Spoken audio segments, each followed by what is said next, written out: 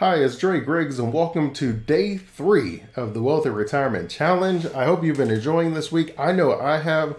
We've already knocked out 2 of the days. So on Monday, we talked about how to create unlimited wealth. On Tuesday, we talked about gauging your retirement readiness. And today, ladies and gentlemen, we will talk about long-term investing. And long-term investing is very important.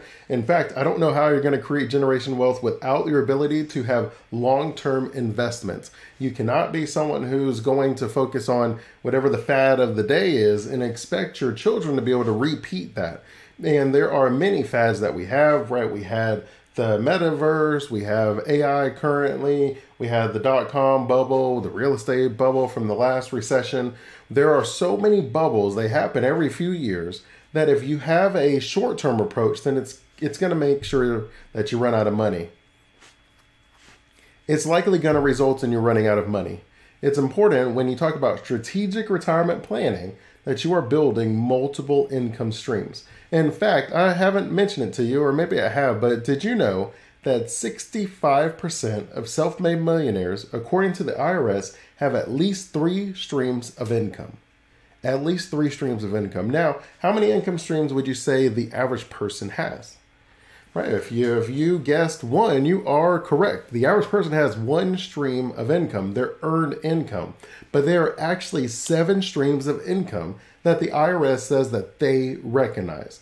And if you want to be able to achieve financial freedom, if you want to be able to create generational wealth, then the quickest, or at least the most efficient way to do it is to build at least 3 streams of income. If I told you, hey, 7 out of 10 people who have become self-made millionaires follow this process, are you interested in learning and following that process? I assume you're going to say yes. That's what I would say. I assume that we would say yes. And I'm telling you that 7 out of 10, 65% of self-made millionaires have at least 3 streams of income. Now you said, well, Dre, what if I wanted 4 streams? I'm like, hey, good for you. If you want 4 streams, about 45% of self-made millionaires have at least 4 streams of income. And those that have 5 or more streams, that number is about 29%. So I normally just say 30%. So about 30% of self-made millionaires have at least 5 or more streams of income. Now you see why it's so important that we get the 3 streams going. And as a result, when you teach your children this, then they will be able to say, this is how we make our money. These are the streams that we invest in. I would have you think of it like if you're watching Shark Tank and you know that certain sharks invest in certain opportunities. They have things that they understand, that they're excited about, and that they're able to contribute and add value to. And when they find those opportunities, they go and invest more money whenever those opportunities show up. So Damon Johns, he always seems to invest in things that have to do with fashion because that's the empire that he built. Those are the relationships that he has and the connections that he has. This is no different than if you were to invest in the stock market and you said, okay, these are the certain sectors that I'm fascinated by, that I like reading about, and I'm okay learning and experiencing how this market works. Now, others of you would say, well, I'm a real estate agent, or I flip houses, or I work in roofing or construction or something like that. So I'm actually more comfortable with real estate, which is also fine. And then others of you will say, the work that I do, I enjoy it and I'm a master at it. And because I have mastery of it, I think opening a business might be the best avenue for me. I can make money as a consultant, or I can teach people, I can coach people, I make a course, write a book, however you see it working. And I would say that's fine as well. So when it comes to the 7 streams of income, and I'll put it on the board behind me so that you can see it as well, you have your earned income, which is the one that most of us have.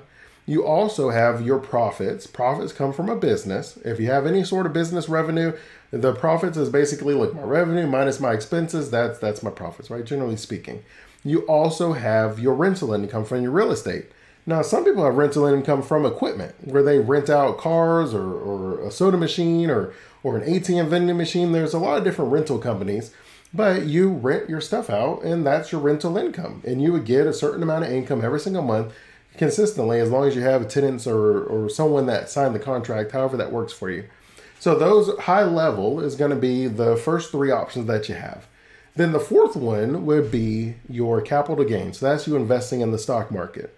Whenever you leave your investments in the stock market for a year and a day, that is no longer considered regular income, but now it is seen as capital gains, which has a much more favorable tax rate.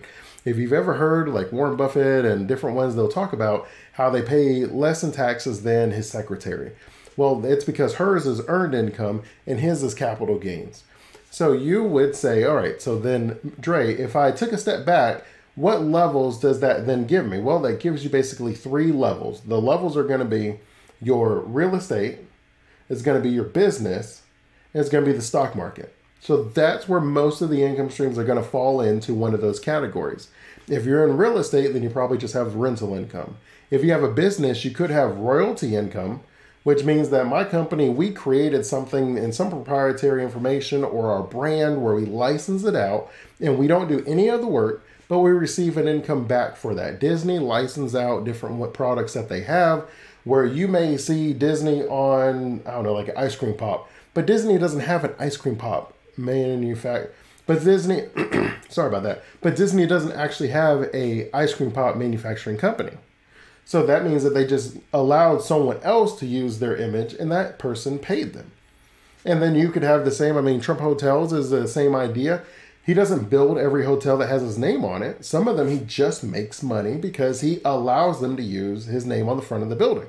So you have these different options. You could write and do a variety of things, but that's your royalty income. You can write books, make video games, you can have patents. All of these fall in the category of royalty income, but normally that's going to fall under a business. So in a business, you have profits and your royalty income. And then the next category is generally going to be the stock market. Inside the stock market, you have investment income, which we generally refer to as dividends. You have interest income, which could be long-term treasury bonds. It could be buying debt in other companies. The idea is think of it like your savings account. Interest income is going to be one of the safer investments. So normally, if I give you $100 in my savings account, the bank is probably going to give me $101. It's unlikely that I'm going to come back and find that my savings account has $90. Right? I'm not really losing any money, but I'm not making a whole lot either. Does that make sense? And so you find when you're investing in interest income, they're going to get an interest payment. You'll just get a payment every month or every quarter or every year, but that's it. It's just a set amount. If the company goes gangbusters and makes a ton of money, you're still going to get that set amount that was agreed upon. If the company doesn't make any money, then you're still going to get that set amount that was agreed upon. And so that one normally doesn't give much of a return. And oftentimes it doesn't keep up with inflation, but we're in a good opportunity where it currently is. So if you're keeping track, then the first set that we have is your rental income. Then we talked about your profits, your royalty income, and then we talked about the capital gains in the stock market. And you have the capital gains, as I mentioned, a year and a day. And then we just talked about your investment income and your interest income. So the only thing that we have left is actually, I think I may have hit them all. So if I have investment income, interest income, royalty income, if I have my capital gains, my earned income, yeah, we hit all 7 of them. I lost track of it that quickly. Most of us have a one income stream. We have our earned income, and then maybe we invest that in a 401k, which means we have the opportunity to have 2 streams, but it's not really in our favor. While you forego paying taxes in the short term, there's no guarantee that that money will be taxed at a lower rate in the long term, because historically taxes are at historical lows. So most people would say if you're already at historical lows, there's really only one place to go from historical lows. I mean, technically it could go lower, but if you're already at historical lows, then you may be putting yourself at risk. Also, when you talk about strategic retirement planning, while the 401k is a nice place for you to invest your money as you work towards a traditional retirement, when it comes to diversifying your income streams and then allowing yourself to be able to generate the amount of money that you would need to generate a wealthy retirement and then also a sustainable retirement, where when you start working, the money keeps coming in. When you pass and your kids have it, they're able to fit right into the system and you just show them how the streams are. Just like on Shark Tank, you're like, this is the type of businesses we invest in. These are the type of stocks that we invest in. This is the type of opportunities that we're looking for. And then if you teach them the discipline, they're able to maintain and keep that going. And you already know, I've told you earlier, what is it that makes someone wealthy? And you may or may not remember, but I said wealth is nothing but an indication of how much value you provide someone else. which is why I think a lot of people get caught in the scams of the short term. They forget that wealth is how much value you provide someone else. So if you were saying, okay, I'm speculating, I'm doing option trading, I'm making all this money, but how much value are you providing someone else? It can work, but it's also very difficult because in my opinion, you're going against rule number one of generational wealth. Rule number one of generational wealth is that I am providing value to other people, and that's how I make my wealth. So if you're doing something where I'll see like YouTube videos and they'll say, hey, make a ton of money making faceless, automated videos or something like that. In my mind, that's not going to generate wealth because I know it's not providing enough value for other people. When you look on the Forbes wealthiest people, there's a couple things that you'll notice. One is they've been doing it for a pretty long time. It requires longevity. And then two, they're providing value for an immense amount of people, a humongous amount of people. So if you want to make millions of dollars, then you have to invest in companies and in real estate and these opportunities that give the most value to the most people. McDonald's is one of those companies that people often forget that they actually own most of the real estate that all of their businesses are on. They're like a real estate company. But they do put businesses on top of the real estate to then provide value to other people. When you look at Walmart, I saw a documentary that talked about Walmart where they spend millions of dollars to find the perfect locations to build their Walmart. That's a very secretive process where there's maybe like 5 people that have any idea where the next Walmart is going to go. And because they spend so much money, that you will find that other companies will say, you know what, Walmart put so much effort into this, I'm just going to open up across the street from them. And if you notice, that's what some people do, right? You'll just see like a Target or someone just kind of open across the street. And I would too. If I knew that you spent so much time making sure that this was the perfect location, then I'll just go across the street and we'll work on this together. And you and I will notice that when it comes to most places. Fast food places, they're pretty much across the street from each other. Whoever it is that spends the most money understanding what brings the most value, other people are able to take advantage of that as well. And in my opinion, that's what we are doing as investors. There's someone who's already created the company and the idea, and then once we find that company, we just buy stocks and invest in them. We don't need to provide the value directly. Sometimes we can just provide value by giving the money to the business so they can grow. And as the business grows, they provide more value. And as they provide more value, then their growth happens. And then as they grow, the revenue that I get grows. My stocks appreciate. If they're paying a dividend, then I get more of a dividend. And so you have these different options. Now, when it comes to long-term investing, and I'm going to show you, so I will share my screen. It's very important for us to be able to recognize that there is some limitations in the way that we process information, right? The life that we have today is exactly based off the information that we currently have processed in our mind, the wisdom and the experiences and the awareness that we've been able to create. That means for us to be able to have different results, we have to look at things differently.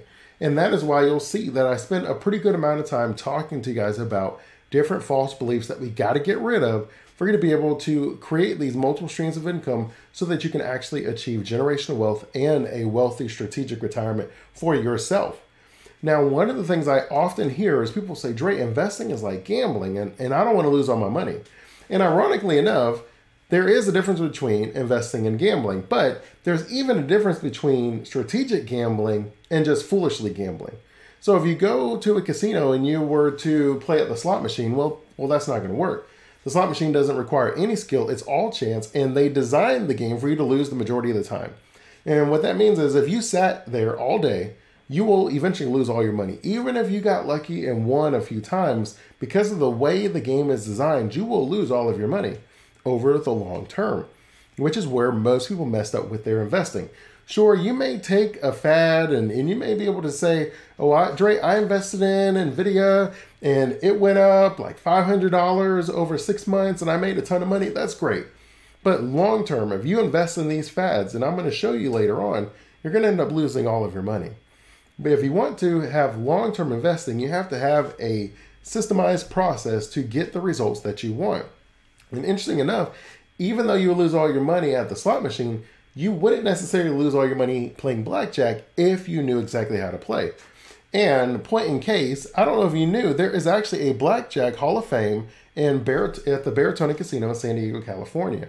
Now, you and I might say, okay, well, there's lots of Hall of Fames. What's so special about this one? And I'm glad you asked.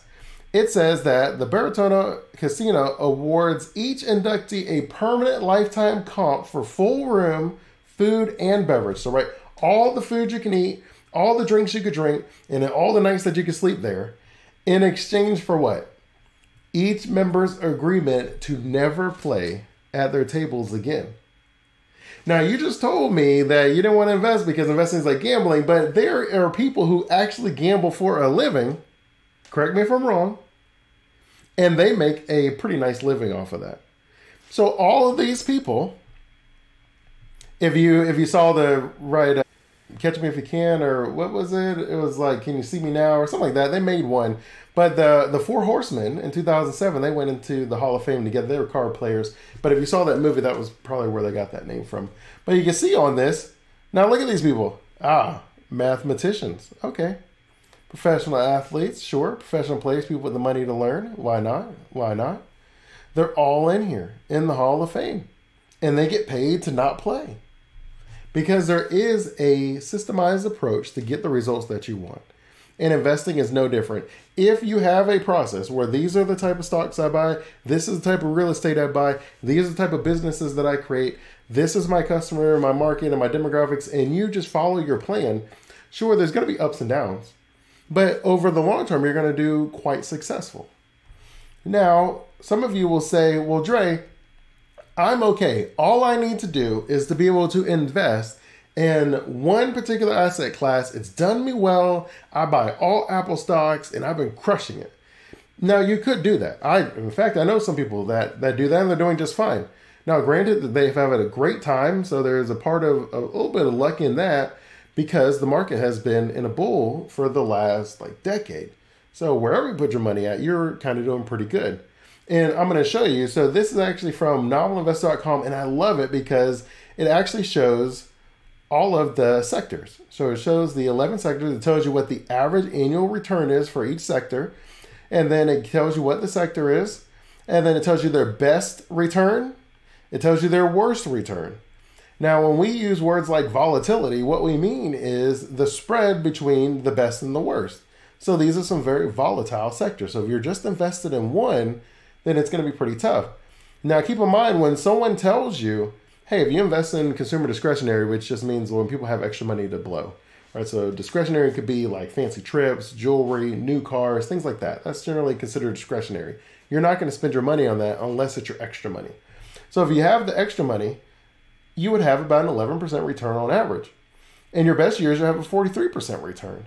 But your worst years, you're going to lose 37%, right? Almost half of your portfolio investment you're going to lose on the worst year.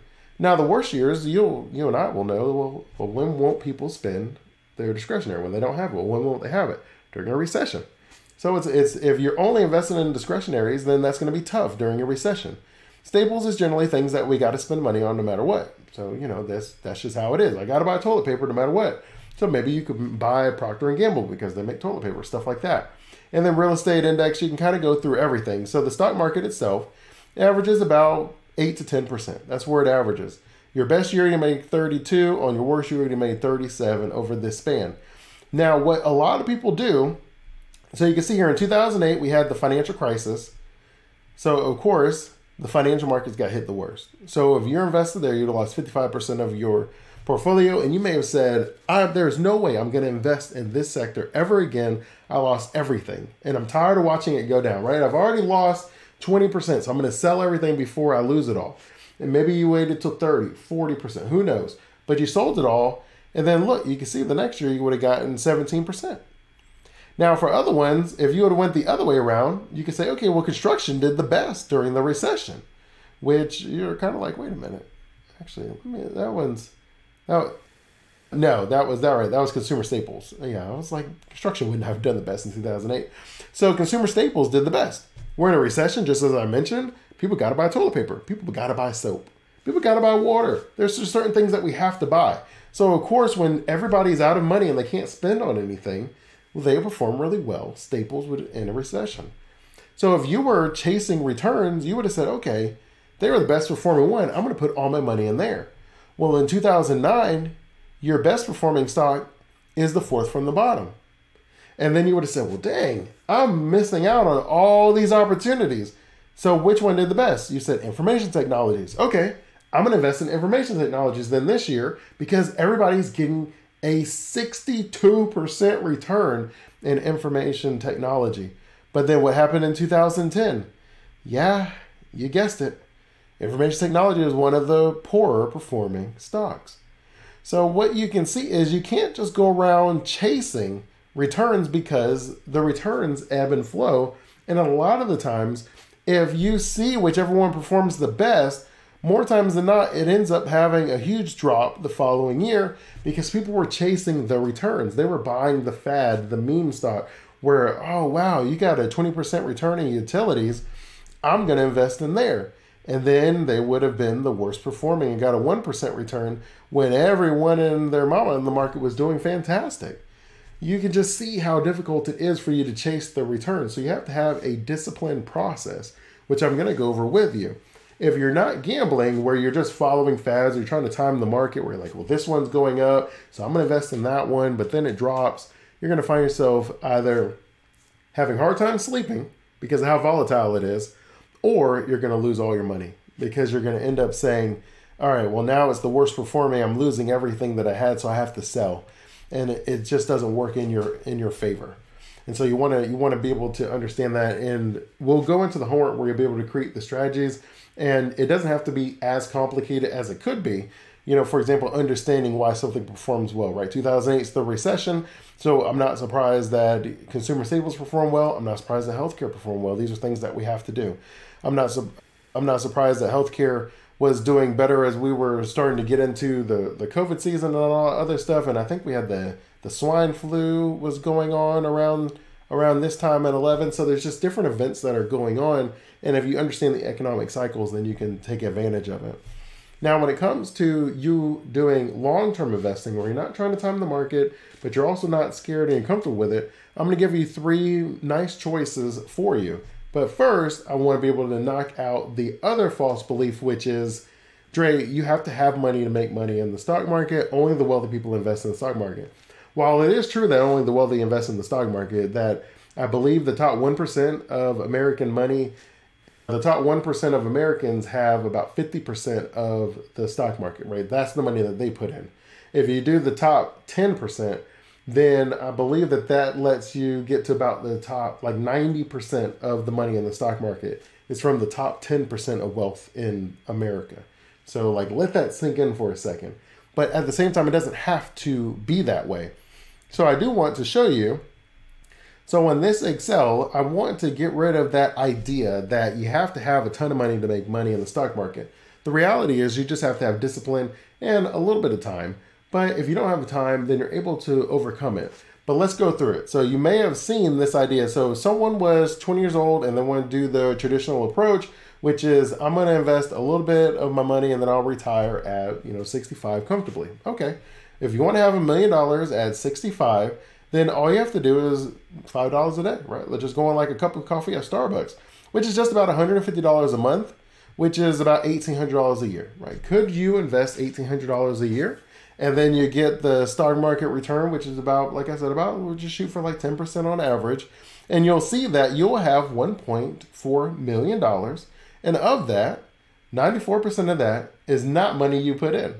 So the principal column is the percentage of this money that you actually put in. So your total contribution was $81,000. And the money grew to $1.3 million. So that gave you the $1.36 million. Now, if you were to say, all right, Dre, well, that's kind of a long time. So how about we put a 20-year plan together? And I'll say, okay, that's no problem. So in a 20-year plan, if you gave $50 a day, about $1,400 a month.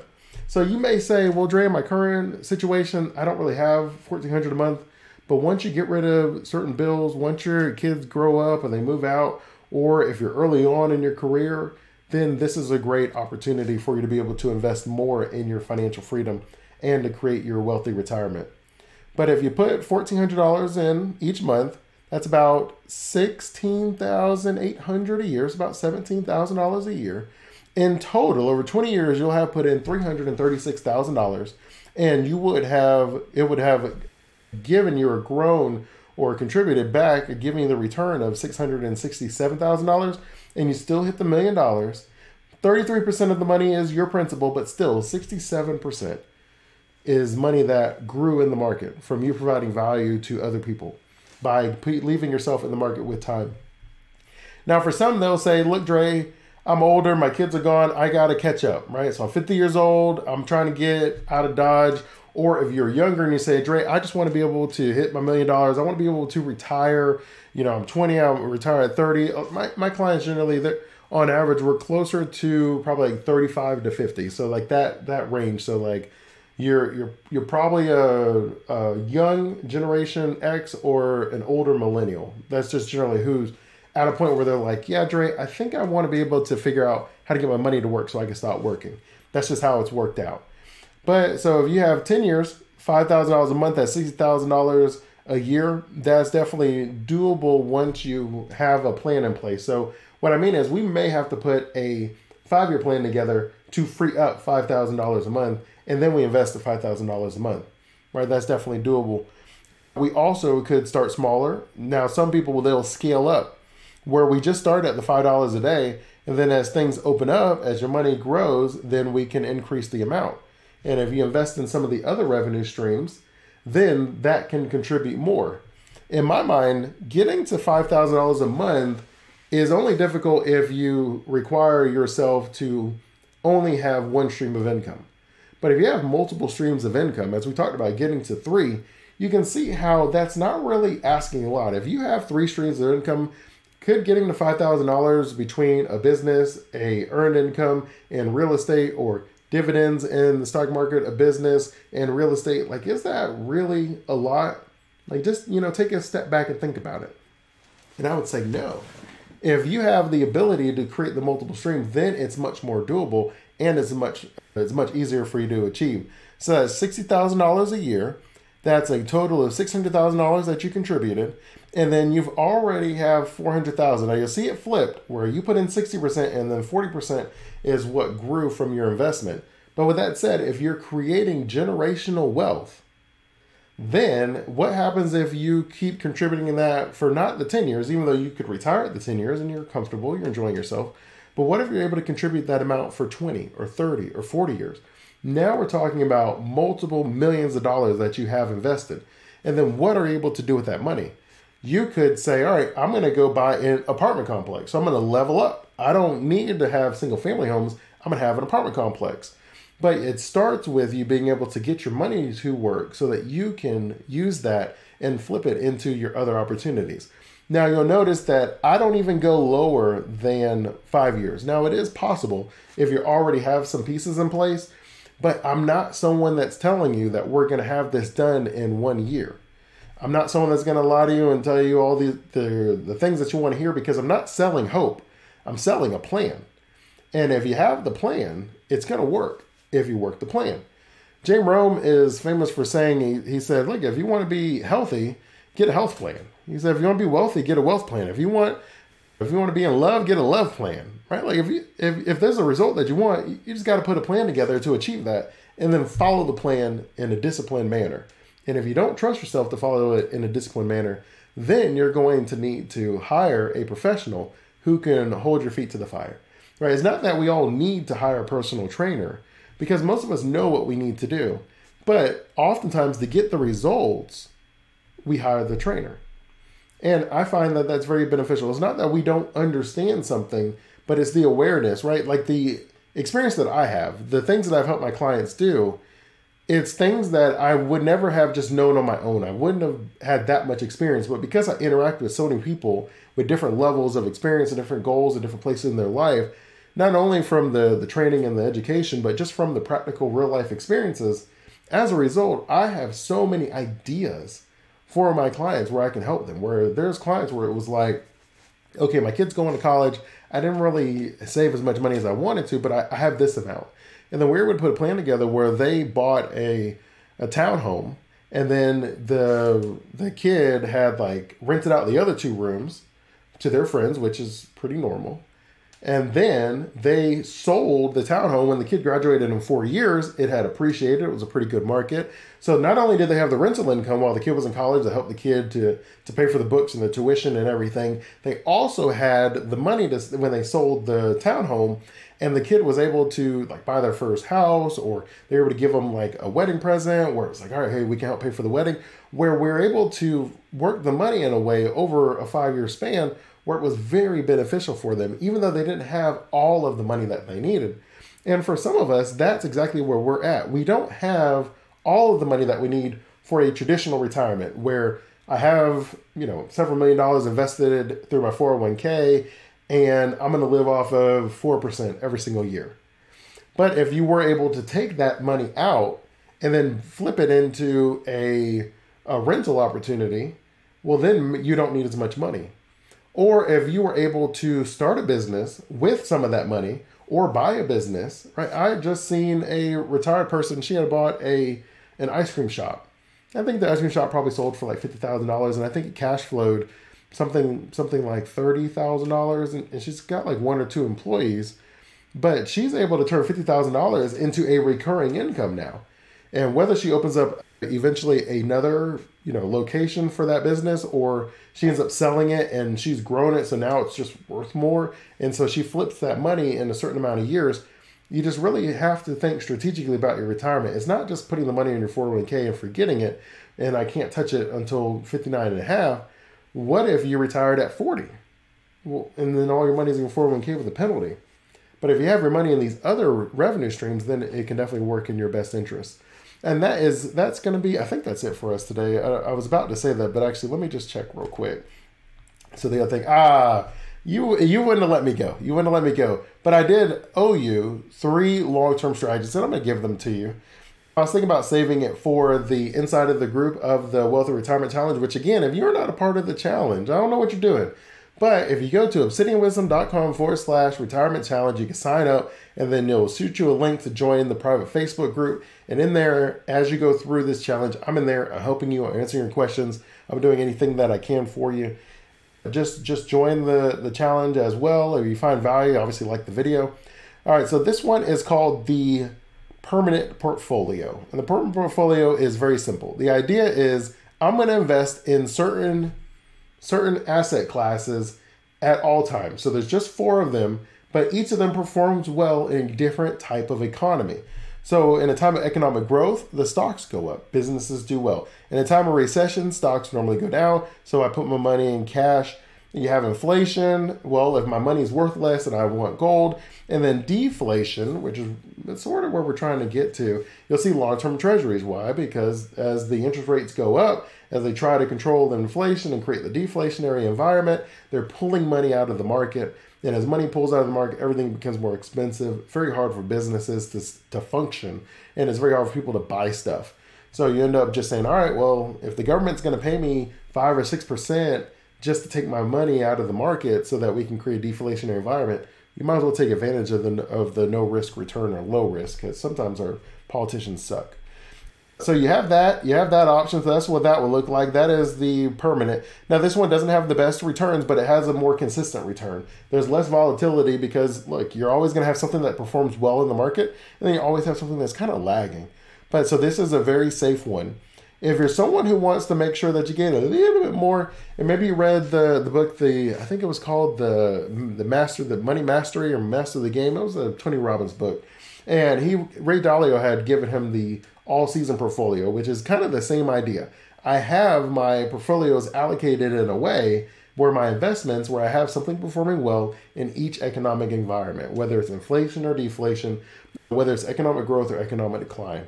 And so you have 30% in the stock market, you have 40% in long-term bonds, 15% in intermediate bonds, 7.5% in commodities, 7.5% in gold. So you see, you only have 30% in the stock market, and then you have 55% in bonds. So that's really safe. But you also have gold and commodities. Your commodities, I've seen some people use traditional commodities like silver and stuff. I've seen some people put real estate in place of that, but you have that option. The golden butterfly is another one where you have your money in different sectors so that you can perform well during certain economic times. But at the same time, this one normally outperforms the other two because you have more money invested in the stocks. So you have 20% in the stock market, so you're the traditional version. And some people will say, all right, well, I want to break that with 10% in large caps and 10% in emerging markets, which is totally fine. You can split it how you like. But you have 20% in the total market. You have 20% in small caps, so that's more of a growth strategy, a little bit more volatile. So normally if you have a longer term, you're doing good with that. And then you have 20% in long-term bonds, 20% in short-term bonds, and 20% in gold. So you have the last 20% in gold. And so you'll see that, again, same idea. I have something that's performing well in each economic climate. I'm hedging a little bit, but this one you're sort of leaning on it being a really good time for economic growth. You still have 40% in the stock market. You have 20% in gold to protect yourself a little bit. And then you also have a little bit of protection with the long-term bonds. And so you have that. And then this one's actually from Entrepreneur Magazine. I got it from CNBC, but I figured you guys are probably tired of me referencing some CNBC, so that's why I use this one. But they got it from them too. So 65% of millionaires have 3 streams of income, 45% have 4 streams, and then 29% have 5 or more, just as I had mentioned. And so if you want to be able to create $1 million, again, as I've told you, it's not about having the money. Whatever the money is, cool, why not? Money comes, money goes. But the idea is, can I teach this to my kids? Can I create something sustainable and long term? Can I provide immense value for other people? And can I level myself up? And I really focus hard on that fourth one where we're leveling ourselves up because we don't want to have a bunch of money and then we lose it all, i.e. the people who win the lottery because they never leveled up. The biggest benefit of being a millionaire is not the money, it's who you had to become to get that money. And so that will do it for us today. Your homework assignment today is for you to create your asset allocation. However you want to do it, decide what 3 streams of income you're going to focus on, dive all into. And if I could, because I spend a lot more time reading about the stock market, so that's normally where my comfort is. But I like the stock market for a couple reasons. One is it has a lot lower of a barrier to entry than real estate, right? Real estate, you normally have to have 20% down if it's like your second home. You don't normally get that HSA option where it's like 3 or 5%. So you have that 20% down. That's a much higher barrier of entry. But in the stock market, you can start with $5. And then in the stock market, you also have the ability to access through REITs, real estate investment trust, real estate, where you buy companies that buy real estate. And then as they make money, they give it to you. So now you're a silent partner in a real estate fund. You can also invest in some of these amazing companies. So it's like you're a silent partner in businesses. And then you can invest in dividends. So you're getting the investment income. You can invest in treasury bonds and get the interest income. So you have the ability to access so many streams of income that's why I like it. Now, it may not work for you because there is some volatility, as we talked about, where there's ebbing and flowing and you have to have the stomach and a disciplined strategy for that. But as far as getting started, like if it were me, I would get started in the stock market. And then when I hit a certain amount, about 5 years is what the plan would be, I would then look at where the next place that I can make the money. And then if you're interested in figuring out when the right time to sell is, I do have some videos on my YouTube channel that I'll link for you. But if not, you can go into the private Facebook group at obsidianwisdom.com/retirement challenge, and you can ask the question and I'll answer it for you.